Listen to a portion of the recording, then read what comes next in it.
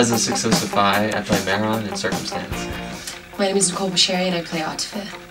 My name is Sarah Gildemi, I play Shireen. Remember when we were filming across there was the police chief of Lebanon was there, and our cameras were rolling and they were afraid that we were maybe shooting the police, and so they came on set. You weren't even allowed to see pictures outside the balcony there. And they wanted to make sure our camera wasn't pointing towards them, and so they were on set, and you know, and we also couldn't act in.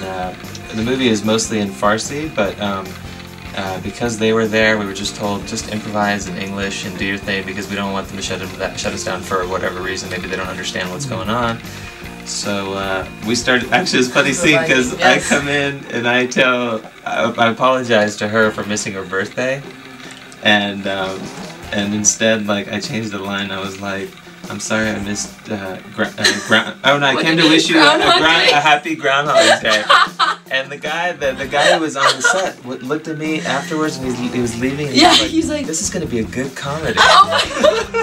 Mariam knows exactly what she wants, and she'll make all her possible to bring you to what she wants exactly. Even if you don't understand, like she'll make you understand. Yeah, exactly what she wants. She's so resourceful and she knows what she wants and she will get there. She will find a way to get there, and no matter what is in her way. Like, I think in the end, it always worked out in her favor. To do her like first narrative like halfway across the world in Lebanon and insist on that, and actually it was great for us because we've never really lived in the Middle East. When you can find that people would have the chemistry, even if maybe they are not, I don't know, the chemistry will do everything. And I think she's like super driven.